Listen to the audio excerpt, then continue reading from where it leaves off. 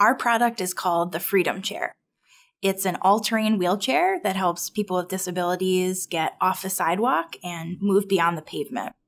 A typical wheelchair is fairly small. It has a short wheelbase, which means the wheels are very close together, and a small frame so that the person using it can easily maneuver it in small spaces like an office or a school.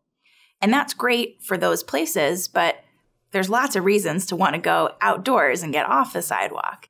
And when you start to push yourself over rough terrain, let's say you're pushing through grass or mud or gravel, it's really hard. The problem is that the wheelchair's small front wheels can easily get stuck in that terrain.